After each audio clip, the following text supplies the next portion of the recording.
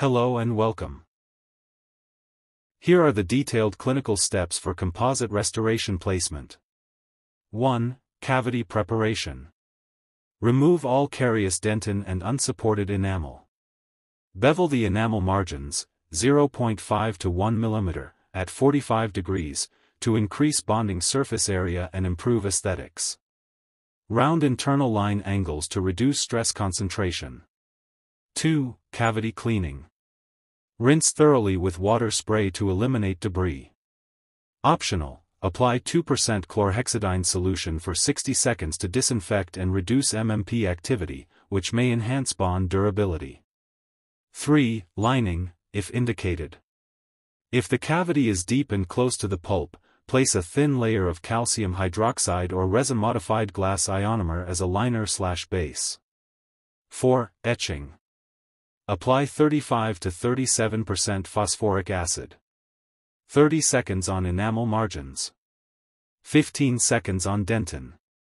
Rinse thoroughly and gently air dry, keeping dentin moist, not desiccated. 5. Bonding.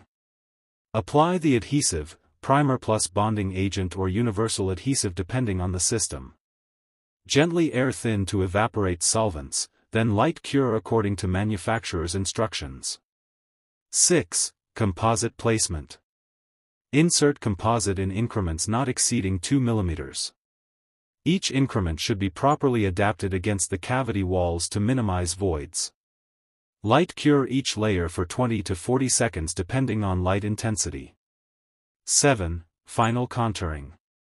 Shape the restoration to reproduce correct anatomy and occlusal contacts. 8. Finishing and polishing. Use fine diamonds, carbide burrs, and polishing discs/strips to refine margins.